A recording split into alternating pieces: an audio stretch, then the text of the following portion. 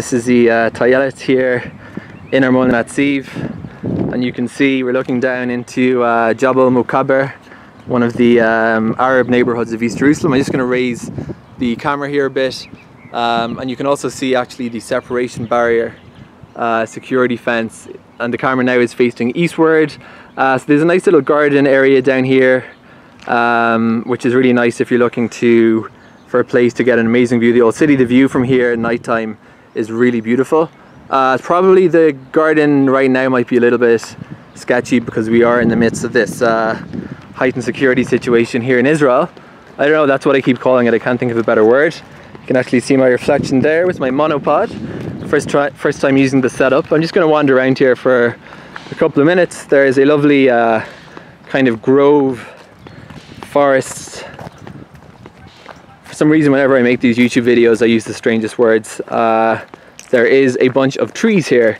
How about that? And at the end of this promenade is the UN headquarters, and I just mentioned in a clip I recorded on my phone, I've actually been there twice. I say this not to brag, but because Government House is off limits to the public. It's invitation only, and some guy at the UN, Irish soldier, who I met through one of the Irish Embassy events, kindly invited me up there on 2 occasions for Patrick's Day parties and whatnot. So I think, unfortunately, because of my epic bridge burning on Twitter over the last couple of weeks, that I will not be invited again for a third time. But I did enjoy going there, and I did enjoy their hospitality. Nice little butterfly there, and this is freaky. I've never been here and it's been so quiet. As I say, I'm not exactly sure what the cause of that is, but this is the HaTayelet in Armona Natsiv, and there was actually plans to put up a Ferris wheel here, which drew a lot of opposition, and people were accusing of that would make it into like a Jewish Disneyland. And I must say I'm kind of opposed myself, because I think the HaTayelet is really something special. Nice place, shared space for picnics among the various communities in the city, and I think to make it tacky with stuff like Ferris wheels and, you know, stalls, I think it would just be a bad idea for Jerusalem. So count me as one of the opponents of that plan.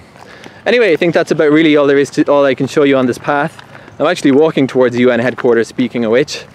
And just to be annoying one more time, I'm recording this on my camcorder, so I will be watching this back on YouTube to see how I'm just using the internal microphone actually, not even using external mic, so I'll be watching this to see how it turned out in terms of both the stability, image stability as I'm walking, in terms of the audio pickup, and what other technical factors am I looking at the moment. I think that's about it really. Anyway, this is brought to you from, actually I'm not even in the HaTayelet anymore. Should probably turn around, because technically I am meandering down a mountain towards Arab East Jerusalem at a time of rioting, which is probably not the smartest thing I've ever done in my life.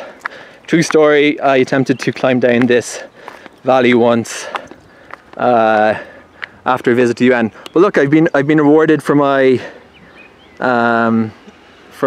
decision to go over here with an amazing view. So what you're looking at, again, as you say, this is Jabal Mukaber. To the best of my knowledge, there's a few more landmarks that somebody who knows more about local geography than me could do a better job picking out. And you can actually see, in fact, I'm going to use the zoom feature and just show you where you can see the separation fence, security barrier. That's that concrete, meandering concrete structure. And that's basically, you can actually walk, I did the walk before, you can walk to it from the old city. It takes about 40 minutes going into a place called Rosehill. This is my best attempt to pronounce Arabic correctly, Rosehill. And the fence, the actual border fence intersects Abu Dis and splits it into two. And where you can see that concrete, you get right up to, there's a petrol station there. That's literally on the fence, covered in graffiti. So it's, as I said, it's about a 40-minute walk. I'm just gonna keep going down. What the hell? It's about a 40-minute walk, and it gets progressively more edgy as you go away from the old city and deeper into East Jerusalem. I'm not actually sure how far I can go here, if you can actually snake down this kind of mountain. but seeing as I'm wearing flip-flops, this is probably as far as I'll venture for the video anyway. So I hope this video is interesting. This is the garden below the HaTayelet.